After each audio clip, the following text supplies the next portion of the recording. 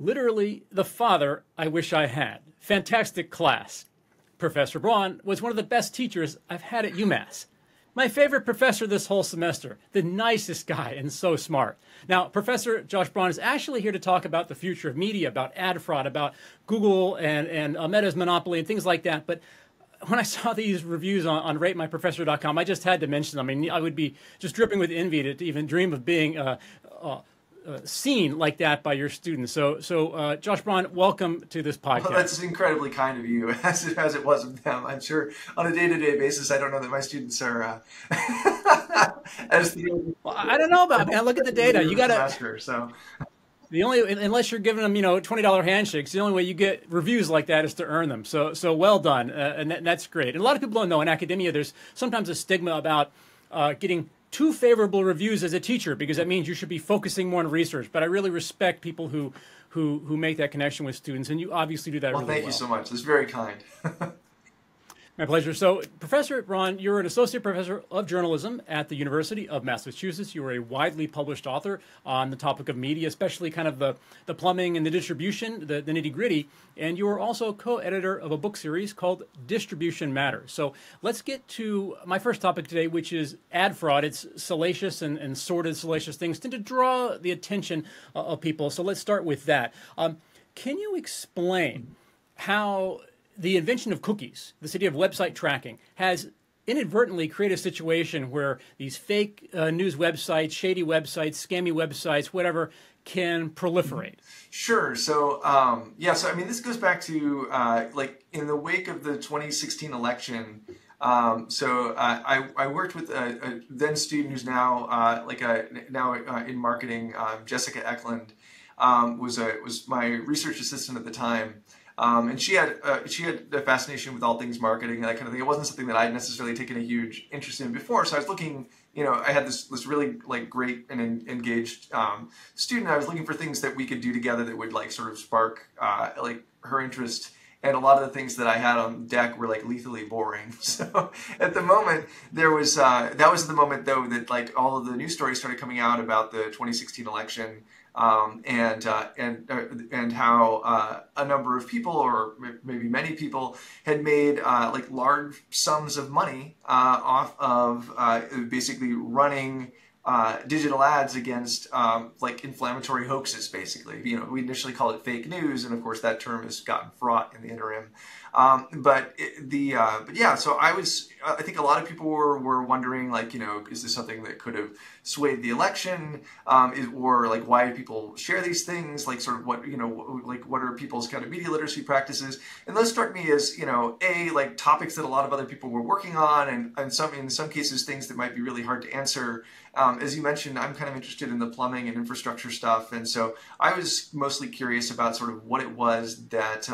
Or how it was that like you had these systems that were creating financial incentives for people to publish this inflammatory material, and so Jessica and I, we looked for a while at sort of at the ad tech ecosystem, and that's kind of how my interest in this got started. And I mean, there's lots of different things that can be said about it, but I guess to jump to your question about fraud, basically. It turned out that a lot of the sort of these hoaxes were kind of the bait or the clickbait that were sort of that was kind of forming the front for a number of different like ad fraud schemes. And the basic idea is that if you're running, if you put up a website, you can run ads against it by just basically putting in a widget or including an API. There's like pretty simple tools where you can basically run ads on that website like in an automated fashion. And there's and for a variety of reasons, there's not necessarily a whole lot of eyes on sort of like on the sort of quality of your site. And so one sort of fraud scheme is basically to buy a bunch of fake traffic, so bots, click workers in developing economies, that kind of thing, and direct that fake traffic at your website. And as long as you are selling it to advertisers in these automated exchanges, so again, like automated buying, as long as you're selling the automated traffic to automated buyers at more than you paid for it in the first place, you turn a profit. So it's an arbitrage scheme. And so ad fraud, not just with Hoax News, but more broadly, is a huge problem in digital advertising. So there's a firm called White Ops, where it used to be called White Ops, now called Human, that does a periodic audit of these problems. And their most recent report estimated, I think, that it was near like $6 billion globally in money that's lost to fraud. And there's some really like sophisticated schemes that they've caught. Like there was an FBI indictment a while back of a couple schemes called Eve and MethBot that kind of peeled back the curtain on how some of these things work. But basically, it's a huge problem for the industry. It siphons lots of money away from legitimate publishers. And so it's an ongoing issue, and it's also one that's really complicated to solve for a whole variety of reasons. So I'd imagine. And so if I'm just some guy with a bird feeder business, let's say, in the old, and even without ad fraud, I make it just on the cookie point. I mean, in the old days, I would never dream of advertising in some, neo-Nazi publication or, some, whatever it is, whatever inflammatory thing, right? It'd be branding that's death. right. But these days, if somebody goes to the website, it's personalized, so not everybody would see my ad. If some neo-Nazi guy happens to be a bird enthusiast and goes to that website, like he'll see my ad. Is there any way that I could? It seems like pretty hard. I mean, I've done some online advertising. There are 32 million businesses in the U.S., and I think probably many of them have done online advertising. Is there any way businesses can do something about this or not? Yeah, so I mean, it's a great point, and so so I mean, by the nature of these things is that there's a lot of opacity in the process. So a typical ad buy will involve multiple sort of intermediaries. So when you're like putting up your ad, will connect to basically an automated auction called an ad exchange. But you'll usually use a service like an intermediary service between you and the ad exchange to sort of define your bidding strategy and the target audiences that you want to reach. And on the other end, there's the publisher, and they're connecting to the exchange through an intermediary. And there's lots of other different services that you can use to like warehouse data on users and all sorts of other stuff to help you in ad targeting. So there's many different services that are connecting to one another, which creates a kind of opacity where it's really hard often to know exactly where your ad is appearing. And as you're mentioning, all this stuff is done now through behavioral targeting. So we're kind of contextual advertising is where you want to sell some shoes, so you put your ad in a running magazine, right? And the publication is a good proxy for the people you want to reach. But targeted advertising or behavioral targeting of the kind that we have now places all the emphasis on who the consumer is and are they at the moment where it seems like they're likely to buy something. And so that's where all the emphasis goes at the expense of really considering sort of where an ad is appearing. And it's even tough to know where your ad is appearing in many cases. So there are a variety of tools that you can kind of use to sort of ward off this kind of thing. So, I mean, they do have brand safety firms that will identify like scalable whitelists and stuff like that of places where your ad can, or of publications where it's safe for your ad to appear. Of course, that cuts out lots of smaller publishers. And then so, there are there are other kind of verification services that sort of as a side project will sell blacklists. They will keep you from appearing on sort of inflammatory or hoax websites and that type of thing. I mean, the problem is these sites are spun up constantly. So there can be thousands of them cropping up all the time. And so it's basically impossible to keep those kinds of blacklists continually updated without having tons of more human review than is typically practiced at a lot of these firms. Some of them, some of them are.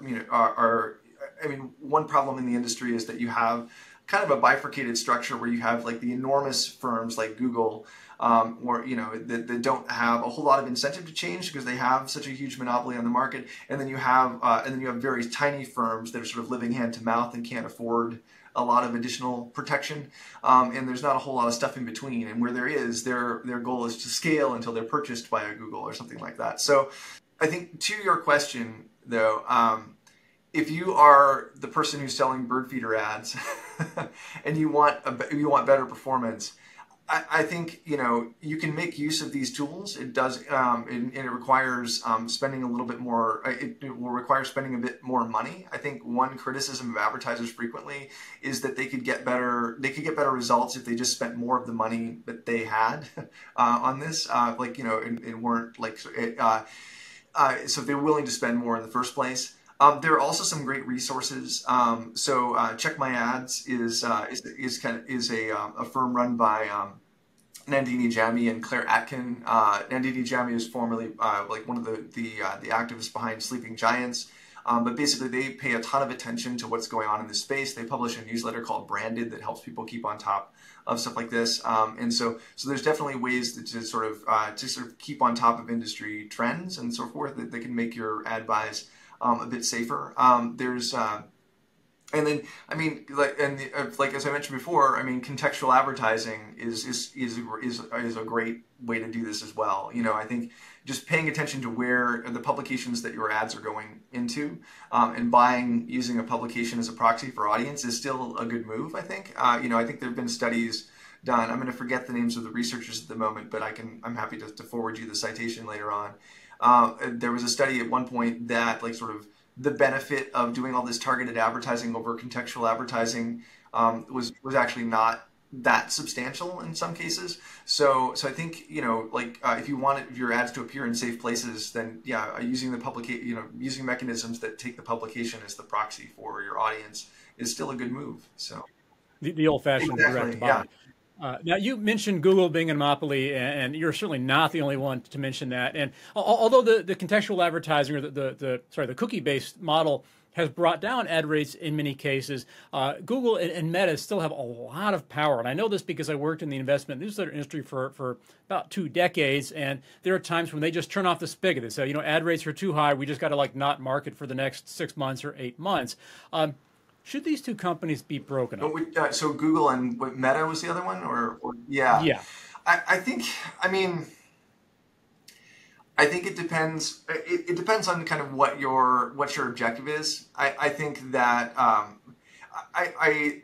at one point I saw a fun social media post from an angel investor or something like that, who was saying that that the critics of these companies, they just, like the policymakers, the academics, they just don't understand billion scale systems, right?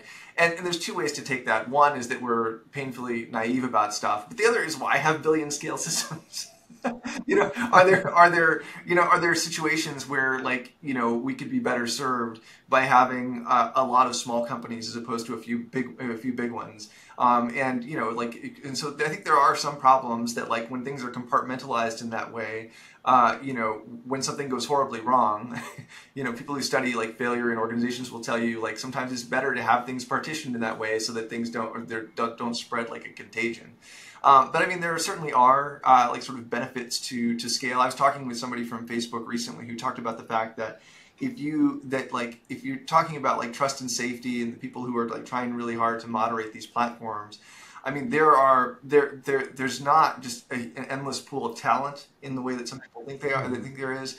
That if you're somebody who pays a lot of attention to these issues and is really good at being thoughtful about moderation and sort of and weeding out and dealing with really thorny problems, that talent pool is relatively small. And so if you broke these companies up, a lot of them might not have access to that level of talent. At the same time, a lot of the people who abuse these systems are going for scale. So you remove some of the incentive if you don't have that kind of that level of scale. So I think there's arguments on either side. I think it is really complicated in the end. So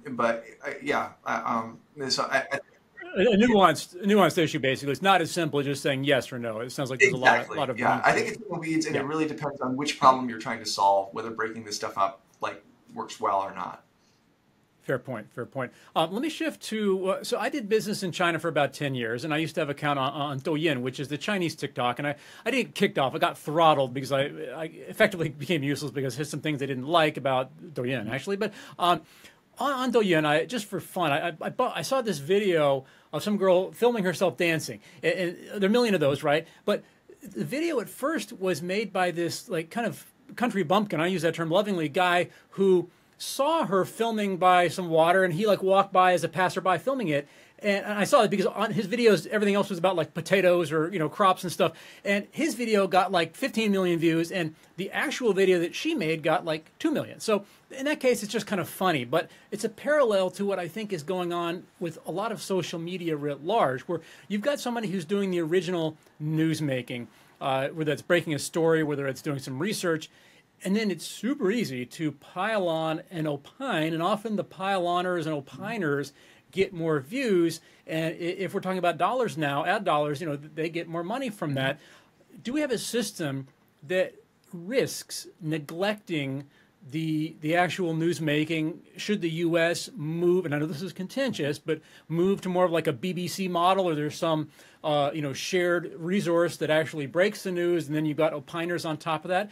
Or am I just overblowing all this? Yeah, I think I think you have to start with the idea that like news is a public good, right? Like it's something that we need to sort of function as a society, particularly if you want to have some kind of informed democracy. And so, and the thing about public goods is that the market doesn't always support them. And when it doesn't, you need some mechanism, like some kind of safety net there. And obviously the devil's in the details with respect to how we would provide some kind of public subsidies for news. But I think, the issue of market failure in news is pretty apparent at this point. So like part of the shift to digital advertising that we were talking about earlier is that there's been enormous downward pressure on like the price of ads, right? So that now because of targeted advertising, you can reach as an advertiser the person you want to reach on any variety of sites. They could be on a recipe site or a gaming app, or they could be watching a streaming video or something like that. You can reach them in all these different places, and that's very different than the market power that news organizations used to have, where I think in like 97% of the U.S. market, it was like a one newspaper town, right, where you had like all the ads and all the classifieds and stuff like that. So there's enormous competition for advertising that news organizations face. That means their old models just don't work anymore.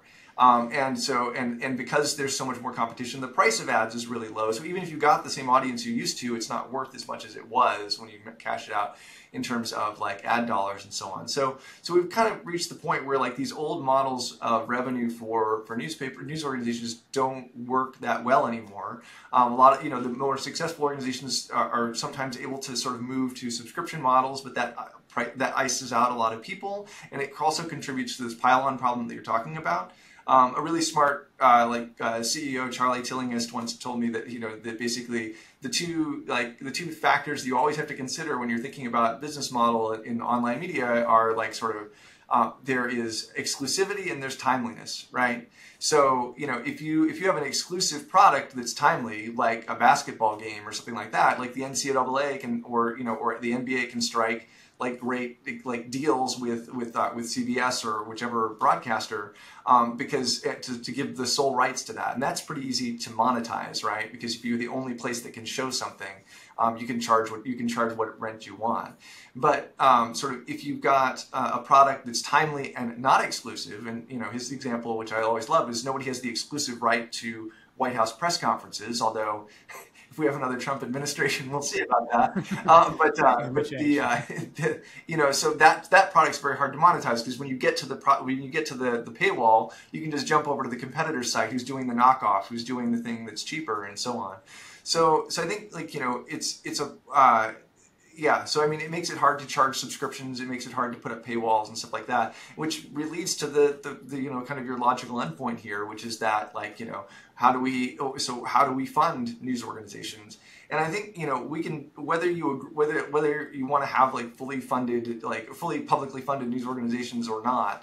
I think there's a lot of room for improvement in the American media market, because as early as we've had public broadcasters, like when they first carved out like the non-commercial licenses for broadcasting, critics at the time in the first half of the 20th century were saying that basically a public broadcasting license was a license to beg, right? We said that you can have this kind of non-commercial license, but it doesn't guarantee you any kind of funding or subsidy. And even when you talk about like tax dollars going to PBS or NPR, they're vanishingly small. Like, it's like half of a percent, or less than half a percent for NPR. Exactly. Yeah. And so when you cut and those mainly go to sort of making sure that people have access in like rural markets and stuff like that. Like the major, the major stations are funded like in almost like they get the huge portion of their funds from their listeners and viewers and stuff like that. And that leads them to that incentivizes them to make sketchy decisions at times about like sort of if the idea is that they're public service organizations that should really be serving the people who are left behind in other market contexts, the people who are, the folks whose issues aren't covered elsewhere and things like that. If you're, you're not going to, like, those are the people that ideally those organizations are catering to, but instead they're left basically trying to pry dollars out of wealthy contributors. And so, like, you can see it reflected in the kind of programming that they have. So I think, ultimately, like we need to subsidize public and alternative options, or find ways to sort of allow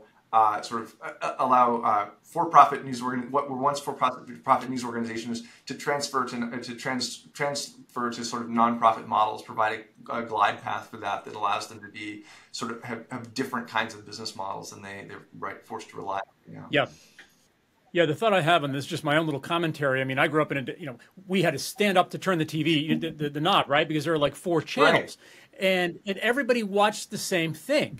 And there's good and bad of that, but I think there's a lot of good in the sense that it was generally more neutral. I mean, yes, people critique the media for generally having a little bit of a left-leaning bias, and I think that's often true. But with the age of social media, like if I'm on the far right or if I'm on the far left, I can live my own little ecosystem. And I kind of miss those old days where like, we all watch the same kind of mainstreamish thing as a sociological like benefit. Mm-hmm. Yeah. Yeah. And I think, so, and I think there are people who are there's I think it's fascinating to me that there's sort of like there've been different eras in this kind of conversation. So somebody like Cass Sunstein, the policy scholar and sometimes sometimes a cabinet official, he basically like sort of longs for those days where we all had that common ground that was formed by media, and this idea that we're all kind of now off in our own like enclaves. And so on the other hand, like if you look at the people who are like there at the birth of the sort of mass media era, like some of them, like some of the famous cultural critics of the time, like Max Horkheimer and Theodor Adorno or whatnot, they were talking about basically the way that it sort of cheapened culture basically for the purpose of mass appeal. And so I think like, there's discontents to every model, but certainly like, having common ground and a common set of like sort of, a common set of facts and kind of a common purpose is definitely something that we would hope can work toward in our media ecosystem. And so definitely. Well put. 2 more like lightning round quick questions. AI in journalism, good, bad, neutral. How do you feel about it in a summary? Yeah, so when we were at the same conference a while back, and one of the things that I thought was really interesting is the way that some of the AI is being used in fact checking, right? To like to surface. Like sort of like the things that maybe most need to be fact checked when their inbox has 10,000 things in it in the morning, or to sort of find if some recurring like piece of problematic information is coming up, it can help them dig up like sort of previously written fact checks that they can adapt, or even like sort of pull in statistics that are like that the AI can reliably grasp without like sort of fabricating or so on. So it's interesting to me. It was interesting to me to see that like there are kind of 2 sides in this Cold War where it's like, it may make it that much easier to create sock puppet accounts and disinformation channels and so on and so forth. But there are also people working on the other side of the equation to sort of use AI in ways that benefit to the benefit of journalism. And of course, the other kind of piece of this is all the intellectual property and copyright issues, like that when journalistic product it feeds into the model. Yeah. What's next up for you on the research frontier? Yeah, so I'm trying eternally to finish my book on the civic impacts of media distribution, and I'm going to be working with Raven Murrah Lloyd, on a textbook on sort of media technology and culture, basically. So those are the two projects that I have on the horizon. I'm still interested in the questions of like ad tech and disinformation, that type of thing. I'm kind of casting around to figure out what's next with that. And the conference we were just at, I think, will be helpful in that regard. Yeah, Cambridge Disinformation Summit was excellent. Finally, if someone wants more of father figure Joshua Braun, where can they go? So I have I moved my website over to the university hosting since it works pretty well. So they can go to joshbraun.umasscreate.net is the university's web hosting for faculty. That's my address there, and I'm happy to send you the link. Sure, and I'll put that in the show notes underneath the video. So, Professor Braun, you've been very generous with your time and your thoughts. Thank you so much for joining us. And to you at home watching, thanks as always. Thank you so much for having me.